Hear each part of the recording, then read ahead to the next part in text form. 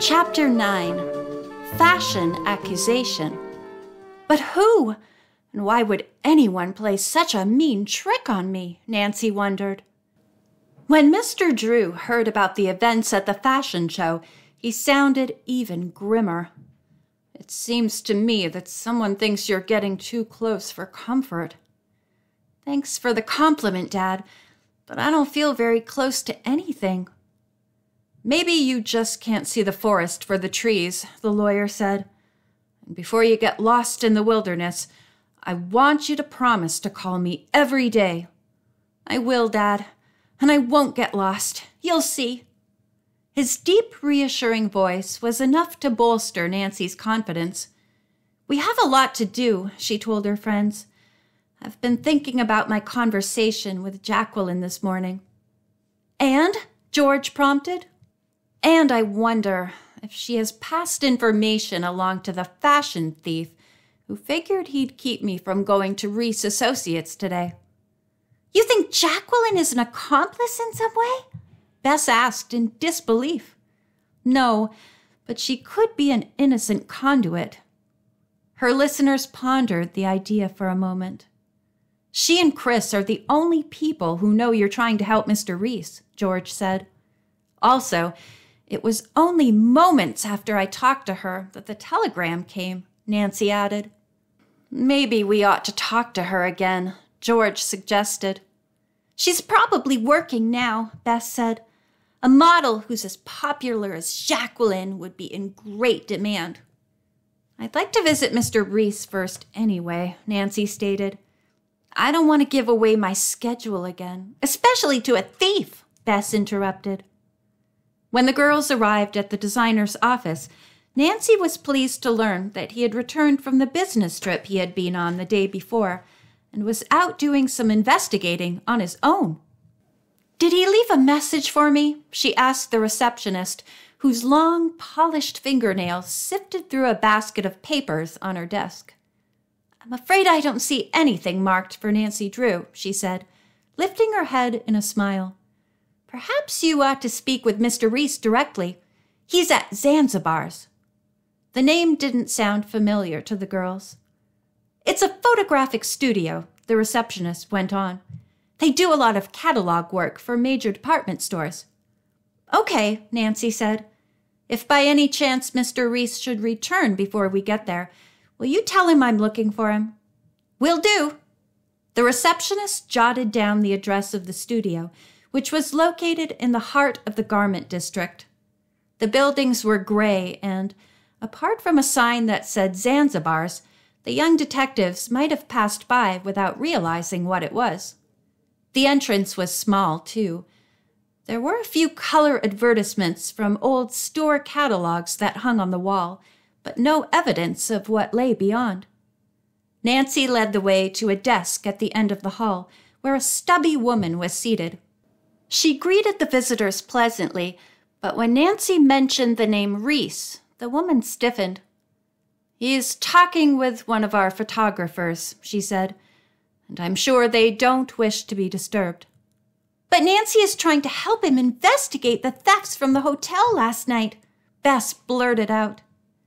The woman stared at Nancy. You hardly look like a detective, she said, as shouting voices broke through a far door. Nancy recognized Mr. Reese's instantly. She strode past the receptionist with Bess and George close at her heels. You can't go in there, the stubby woman cried, but the girls had already opened the door. My models are getting paid plenty by the hour, the photographer was barking at Mr. Reese, and you're taking both my time and theirs. A young brunette who was standing in front of a long sheet of seamless blue paper moved out of the strong light that poured over her. It's getting too hot for me, the detectives overheard her remark. The men, however, had missed the comment. I am going to have you arrested, Mr. Vinton, the fashion designer yelled. Fine, go ahead. Oh, Nancy, let's get out of here, Bess whispered. And that includes your assistant. Reese was pointing a threatening finger at a woman in slacks and a smock who who was standing near the model. He charged angrily toward her. "What's your name?" he growled, pushing aside one of the tall lights.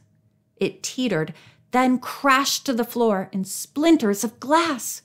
"Oh!" the woman cried as a chunk slid close to her foot. "You're a madman! That's what you are!" Reese boiled at the remark. "You haven't seen anything yet," he fired at her, shoving the young model out of the way and tearing the paper off a metal bar. "Mr. Reese! Please, Mr. Reese!" Nancy called from the doorway, but the man paid no attention. His face and neck were a blaze of red as he turned back to the photographer, who grabbed him firmly by the shoulders. "I am going to throw you out personally!" Vinton roared. "Stop him, somebody!" Bess trembled as Reese swung a fist at the man, just missing him. By now, the noise had traveled through the whole studio where, behind several closed doors, other photo sessions were being conducted. One after another, people infiltrated Mr. Vinton's room and, at last, 2 men tackled Reese before he could land another swing. "I'll send you a bill for this mess," Mr. Vinton rasped loudly. "And I'll see to it that you pay for every dress you filched," the designer snapped as Nancy stepped closer to interrupt. "Mr. Reese," she said firmly, catching his attention at last. "What do you want?" he grumbled. "You should be careful about making accusations you can't back up." Now the man laughed hard. He flexed his arms, seeking to be free of the tightening hold.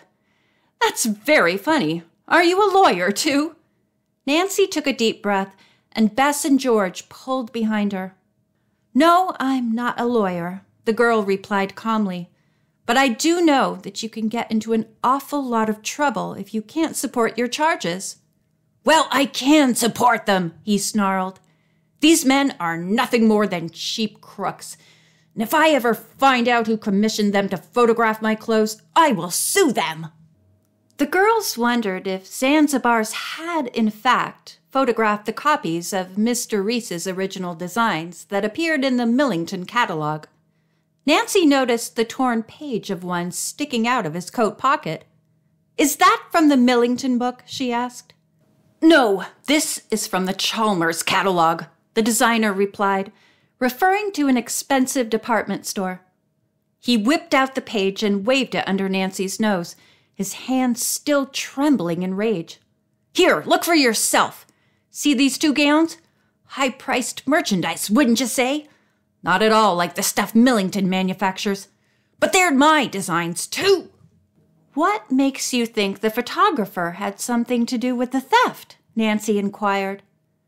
"Because he wouldn't tell me who gave him the assignment. He's covering up for someone. I'm sure of it." End of chapter 9.